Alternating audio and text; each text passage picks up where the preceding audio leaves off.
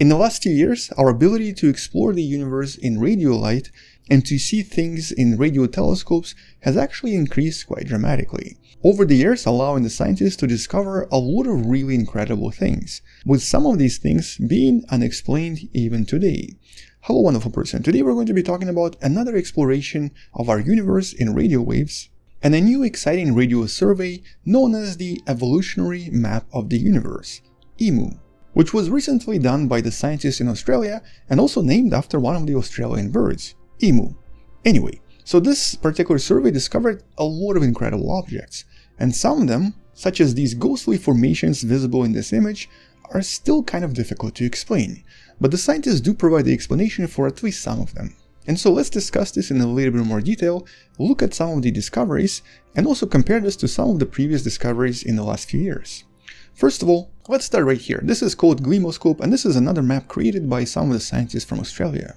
What Glynoscope allows you to do is actually see the galaxy, the Milky Way, in different types of light. Here's the X-ray version, here's the gamma ray version, the infrared, the microwave, and lastly, here's what the galaxy looks like in radio light, with some of the objects actually only visible in radio light. This large object you see right here, for example, that's Centaurus A, the largest radio galaxy next to us. But it more or less disappears if you look at it in infrared, and is barely noticeable in visible light. And so this map right here was used in various studies, and this was the most detailed map for many years. But then the scientists from Australia once again were able to release a completely new map. Something we've talked about in one of the previous videos, and something that is a little bit more detailed. Here the scientists were able to discover a lot of new objects. And some of the more important objects, like the black hole in the middle of our own galaxy, being visible in more detail if you actually click on it. And here's the Centaurus galaxy once again, but this time with a lot more resolution. This was only made publicly available last year, but even in the last few months, a lot of new incredible radio discoveries were all made using the data from this particular study. By the way, both links for both of these websites is in the description below. But the radio telescopes in Australia are constantly getting better and better and are also producing more and more data, which is of course why so many different radio discoveries have been made in the last few months and more or less in the last few years. And so not so long ago, the scientists using the Australian Square Kilometre Array Pathfinder, also known as ASCAP telescope, released an incredibly detailed radio data that they referred to as the Evolutionary Map of the Universe. Now this is not the entire night skies, it's only about 270 square degrees, which to some extent can be visualized this way, it only covers a part of the night skies. But this part of the night skies has been seen with unprecedented detail, something we've never been able to do before, uncovering some extremely dim objects with low surface brightness and increasing the resolution of known objects by quite a lot. More importantly, it uncovered some objects that we've never seen before, with certain objects created by something that nobody can explain right now. Now we've already discussed one of these major discoveries, it's going to be in the video somewhere right there. Here we're talking about the objects known as ORCs, or odd radio circles. There were quite a lot of them discovered so far, and even more discovered in one of the later studies, but even right now nobody can actually explain where they came from, or basically what created them. But they did come from this particular survey, and quite a lot of them were found in this tiny patch of night skies. But they were previously not visible to any of the other radio telescopes, simply because they were not accurate enough and did not really see some of the dimmer objects. But some of these images produced by this survey are really incredible. Like, what is this? What sort of a phenomenon can create this sort of a structure? Well, since this is radio waves we're looking at, and specifically here frequencies of 940 MHz, we know that this is produced by the flow of electrons. But these are huge structures, these are absolutely enormous and require a lot of power, a lot of energy to produce this. And so in this particular case, the scientists think that they might have actually explained this. What they believe is happening in this particular image right here can be maybe explained by two supermassive black holes in the center of two different galaxies. And this is maybe produced by winds coming from both of these black holes in two different directions. And since this is really far away, approximately a billion light years away from us, the objects are enormous. But these two galaxies, these two radio galaxies, have been studied before. Although nobody expected that if you were to look at some of the dimmer objects here, you would actually discover this.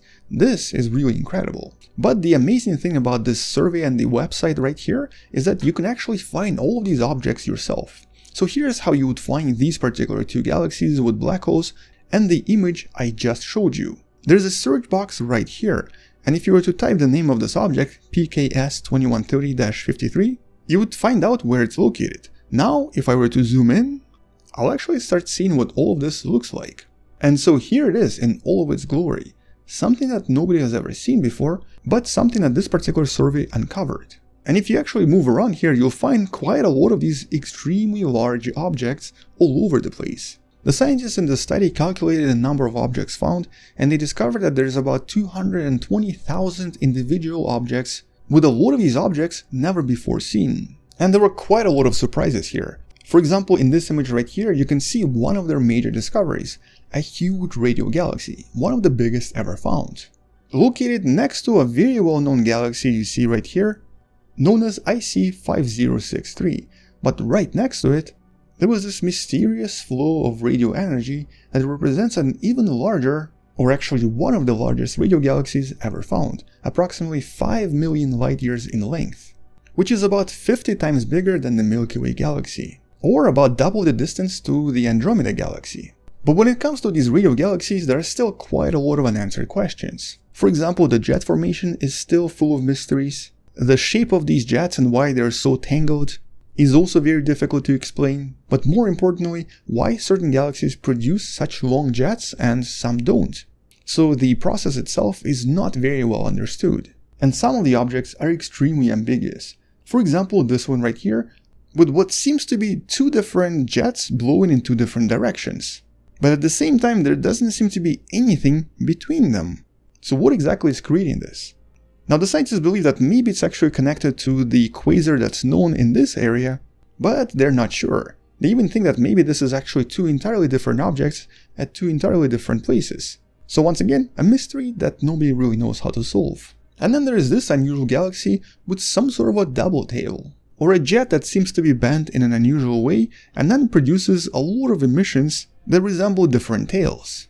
But then some discoveries that look unusual potentially have a pretty good explanation. Here's one they refer to as the smoking gun galaxy.